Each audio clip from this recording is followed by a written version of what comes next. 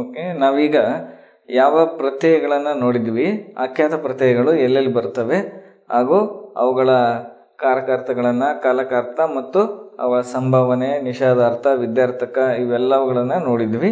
ಈಗ ಅವುಗಳ ಸಂಪೂರ್ಣ ಆಗಿರ್ತಕ್ಕಂಥ ಒಂದು ಪಟ್ಟಿ ಇಲ್ಲಿದೆ, ಒಂದ್ಸಲ ನೋಡ್ಕೊಂಡ್ಬಿಡೋಣ. ಆಖ್ಯಾತ ಪ್ರತ್ಯಯಗಳ ಪಟ್ಟಿ. ಮೊದಲಿಗೆ ವಚನ ಇದೆ, ಏಕವಚನ, ಬಹುವಚನ. ಈ ಒಂದು ಪುರುಷದಲ್ಲಿ ನಾವು ಪ್ರಥಮ ಪುರುಷ, ಮಧ್ಯಮ ಪುರುಷ, ಉತ್ತಮ ಪುರುಷ ಅಂತ ಮಾಡ್ತೀವಿ. ಈ ಪ್ರಥಮ ಪುರುಷದಲ್ಲಿ ಪುಲ್ಲಿಂಗ, ಸ್ತ್ರೀಲಿಂಗ, ನಪುಂಸಕಲಿಂಗ ಕೂಡ ಬರುತ್ತೆ. ಆಗ ಸರ್ವನಾಮಗಳು ಏನು ಬರ್ತವೆ? ಏಕವಚನದಲ್ಲಿ ಸರ್ವನಾಮ ಪುಲ್ಲಿಂಗಕ್ಕೆ ಅವನು ಬರುತ್ತೆ, ಸ್ತ್ರೀಲಿಂಗ ಅವಳು, ನಪುಂಸಕಲಿಂಗ ಅದು, ಇದು ಸರ್ವನಾಮ. ಇನ್ನು ಅದನ್ನು ಕಾಲಕರ್ತಗಳಲ್ಲಿ ಬಂದರೆ ವರ್ತಮಾನ, ಭೂತ ಮತ್ತು ಭವಿಷ್ಯದಲ್ಲಿ ಬಂದರೆ ಅವನು ಇಲ್ಲಿ ಬರ್ತಕ್ಕಂಥದ್ದು ಆನೆ ಬರುತ್ತೆ, ಅನು ಬರುತ್ತೆ ಮತ್ತು ಅನು ಇಲ್ಲಿ ಭವಿಷ್ಯತ್ ಕಾಲದಲ್ಲಿ ಕೂಡ ಅನು ಬರುತ್ತೆ.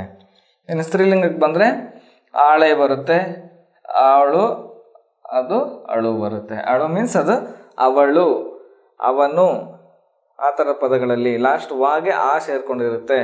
ಅದನ್ನು ನಾವು ಇಲ್ಲಿ ಆ ಕೊಟ್ಟಿದ್ದಾರೆ. ಇನ್ನು ನಪುಂಸಕಲಿಂಗಕ್ಕೆ ಬಂದರೆ ಅದೇ, ಇದೆ, ಇತು, ಅದು, ಉದು ಈ ಒಂದು ಅಕ್ಷರಗಳನ್ನು ಬರುವಂತ ನೋಡ್ತೀವಿ. ಅದೇ ರೀತಿ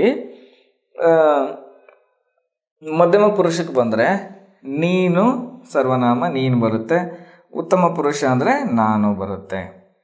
ಇಲ್ಲಿ ವರ್ತಮಾನ ಕಾಲಕ್ಕೆ ಬಂದರೆ ಈಯೇ, ವರ್ತಮಾನ ಕಾಲದ ಪುರುಷ, ಉತ್ತಮ ಪುರುಷದಲ್ಲಿ ಏನೇ ಬರುತ್ತೆ. ಇಲ್ಲಿ ಭೂತಕಾಲದಲ್ಲಿ ಎ ಮತ್ತು ಉತ್ತಮ ಪುರುಷ ಏನು ಬರುತ್ತೆ. ಭವಿಷ್ಯತ್ ಕಾಲದಲ್ಲಿ ಏನು, ಇವೆರಡು ಒಂದೇ ಪದಗಳು ಬರ್ತಕ್ಕಂಥದ್ದು. ಇನ್ನು ವಿದ್ಯಾರ್ಥಕಗಳನ್ನು ನೋಡೋಣ. ವಿದ್ಯಾರ್ಥಕಗಳಲ್ಲಿ ಮಾಡಲಿ ಅಲ್ಲಿ ಬರುತ್ತೆ, ಅಲ್ಲಿ ಮಾಡಳು ಅವಳು ಅಲ್ಲಿ ಕೂಡ ಲಿ ಬರುತ್ತೆ. ಇಲ್ಲಿ ಕೂಡ ನಾವು ಅಲಿ ಅಂತಕ್ಕಂಥದ್ದನ್ನು ನೋಡಿದ್ದೀವಿ.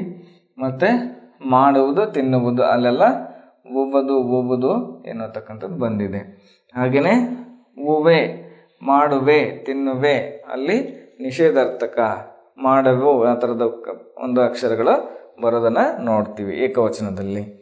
ಹಾಗೆಯೇ ಸಂಭವನಾರ್ಥಕ್ಕೆ ಬಂದರೆ ಆನು, ಮಾಡಾನು, ಮಾಡಾಳು, ಮಾಡೀತು, ಮಾಡಿ, ಮಾಡಿ ಏಳು ಹಾಗೂ ಮಾಡಿ ಏನು ಈ ಒಂದು ಸಂಭವನಾರ್ಥಕ ಏಕವಚನಕ್ಕೆ ಬರೋದನ್ನು ನೋಡ್ತೀವಿ. ಇನ್ನು ನಿಷೇಧಾರ್ಥಕ್ಕೆ ಬಂದರೆ ಮಾಡನು, ಮಾಡಳು, ಮಾಡದು, ಮಾಡೆ ಹಾಗೂ ಮಾಡಾನು ಈ ಒಂದು ನಿಷೇಧಾರ್ಥಕ, ಕೆಲಸಗಳನ್ನು ಮಾಡೋದಿಲ್ಲ ಅಂತಕ್ಕಂಥದ್ದು ಏಕವಚನದಲ್ಲಿ ಬರುವಂಥದ್ದು. ಈಗ ಅದನ್ನು ಬಹುವಚನ ರೂಪದಲ್ಲಿ ಯಾವ ಥರ ಬರುತ್ತೆ? ಬಹುವಚನ ರೂಪದಲ್ಲಿ ಇವು ಸೇಮ್ ಆಗಿರ್ತಕ್ಕಂಥ ಪ್ರಥಮ ಪುರುಷ, ಪುಲ್ಲಿಂಗ, ಸ್ತ್ರೀಲಿಂಗ, ನಪುಂಸಕ ಲಿಂಗ ಬರುತ್ತೆ. ಮತ್ತು ಇಲ್ಲಿ ಮಧ್ಯಮ ಪುರುಷ, ಉತ್ತಮ ಪುರುಷ ಇವು ಮೂರು ಪುರುಷಾರ್ಥಕಗಳನ್ನು ನೋಡಿದ್ದೀವಿ. ಸರ್ವನಾಮ ಏನು ಬರುತ್ತೆ?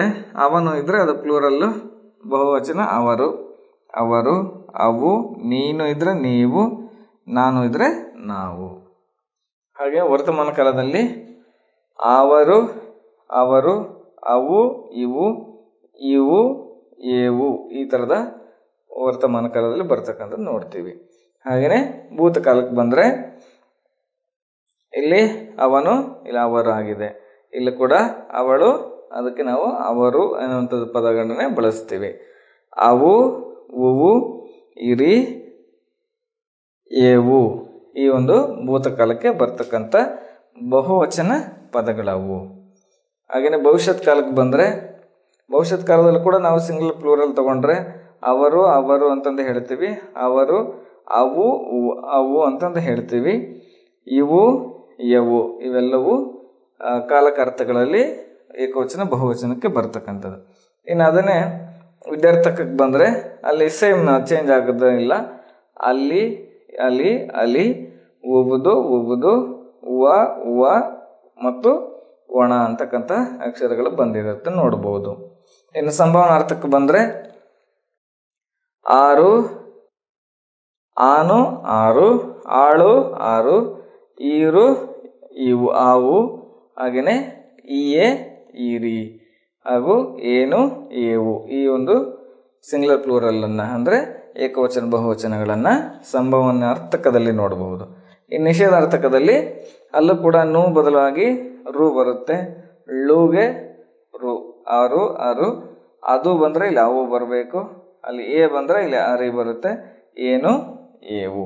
ಈ ರೀತಿಯಾಗಿ ನಾವು ಆ ನಿಷೇಧಾರ್ಥಕ ಪದಗಳಲ್ಲಿ ಬಹುವಚನಗಳನ್ನು ಕೂಡ ನೋಡಬಹುದು.